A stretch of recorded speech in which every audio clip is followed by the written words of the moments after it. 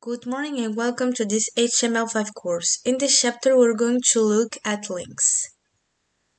So here is a new file. So it's a page for the coffee. You can see that I have an index.html, a style sheet and some images. Here we're going to try to modify our menu, which is here, by adding links of navigations.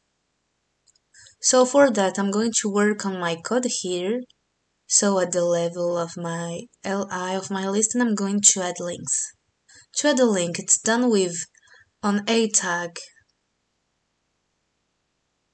So I put my a tag and there it proposes href. Here we will have to put the link that we want to indicate. So as this is our home, we're going to redirect it to our index page. We're going to put my closing tag just after, so here. In this way, if I refresh my page, you can see that I have a link to my home. So if I click on it, I will be taken back to this page because it's my home page. Now we're going to do the same thing with all our lists. So I'm going to put on a tag and I'm going to indicate the link to it. So with our coffee page, we can, for example, say copycoffee.html. I will put my a closing just after my little coffee, and I will repeat the process for all my links. So it will be how.html. For the moment, this page that don't exist. We will create them later. So I'm putting my closing tag here.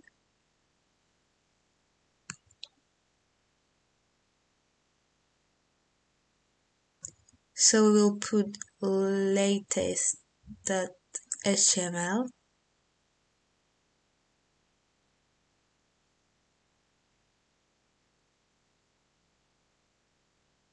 Finally,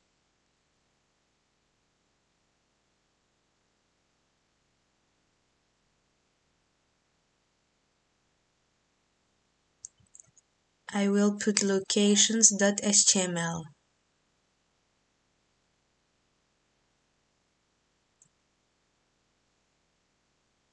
So here I'm going to update, and now I have links for all my LA. So we can style these links in our style sheet. So we can add our selector A, and for example change the color of our links. You'll see they are blue and highlighted, so it will be by default if you want. This is the default style for our A tag. We're going to change its color, so we can put our links, for example, in black. So if I refresh, you see now that my links are in black. To remove the fact that it's highlighted, it will be necessary to put a text decoration. So the decoration of the text to know. You can see that if I refresh, I don't have my links highlighted anymore. However, be careful because if you remove the highlighting, the user mightn't know that these are links that are being captured. You have to make the difference, for example, by adding some style or background, something specific for all your links. We can also make sure that if the user has clicked on a link, it changes color to indicate that he has already visited this page. So for example, if I clicked on coffee, so it doesn't work because we don't have a coffee page, we haven't created it yet, but if I click on home and while I stay on my page index.html, so I'm going to tell him that if the visitor has already visited our site, and well, that changes the color of the text and that puts it in blue. For example, So if I refresh, you see that as I visited my page,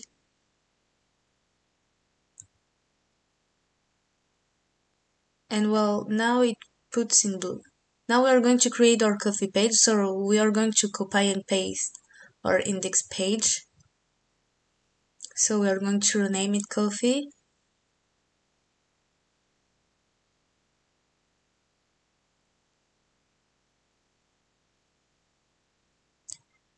We are going to make some changes, for example, our H1. We're going to change it and we're going to write coffee.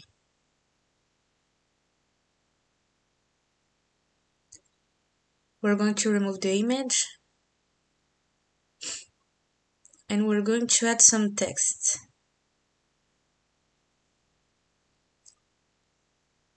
I'm going to remove that.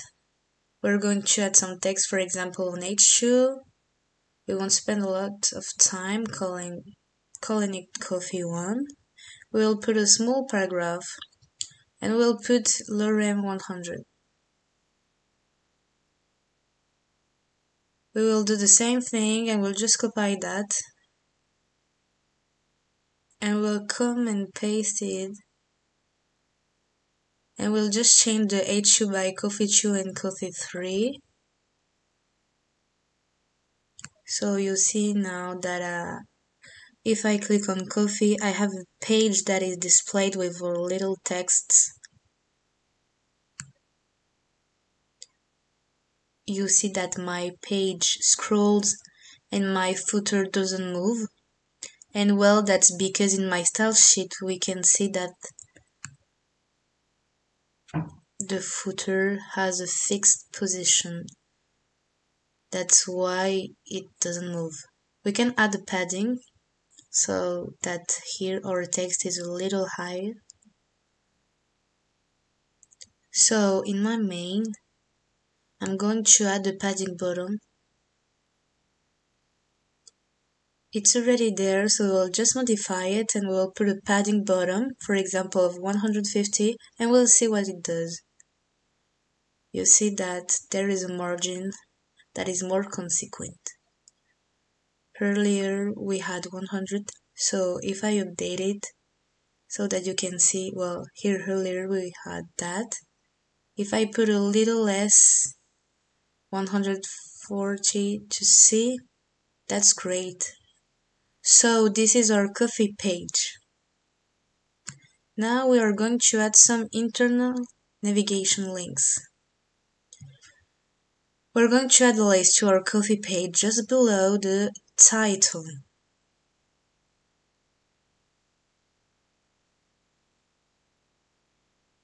So I'm going to put here coffee 1. And I'm going to copy this line for my coffee 2 and my coffee 3. So here we are going to add internal links. You can see now in my rendering that I have my list displayed. And I'm going to be able to add my links. So I put my A tag and I'm going to put my closing tag just after the text. The easiest way to do this is to copy this line. So I only have to change it here. So instead of putting an external link as we did earlier, we will put an internal link.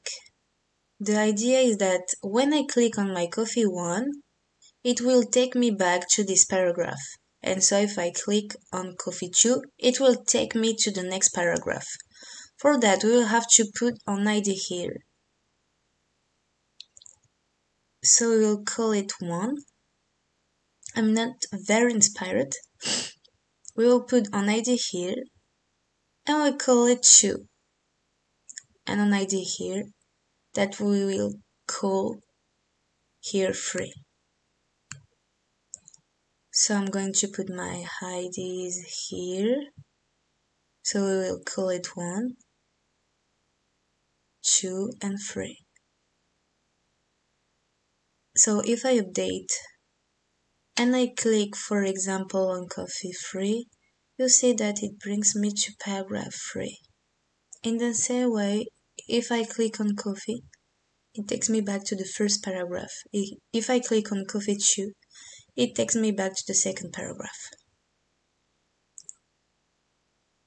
What we can also do is add a link at the very bottom of our page.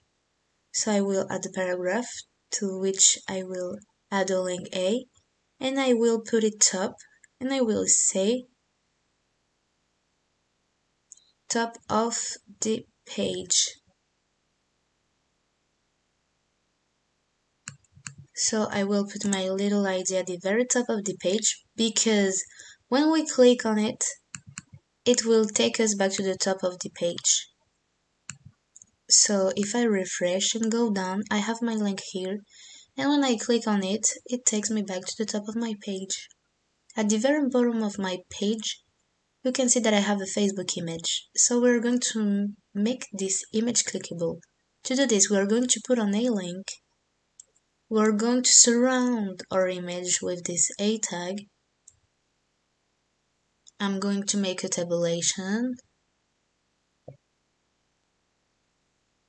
so that it's more readable.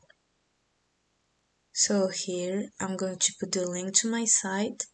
So http facebook.com, and now if I refresh my page and I click on my image, you can see that it redirects me to the Facebook site. I can also ask that this link opens on a new page. For that I will use target, and here I will put in _blank. You will see that by updating, if I click on Facebook, it opens now in a new page.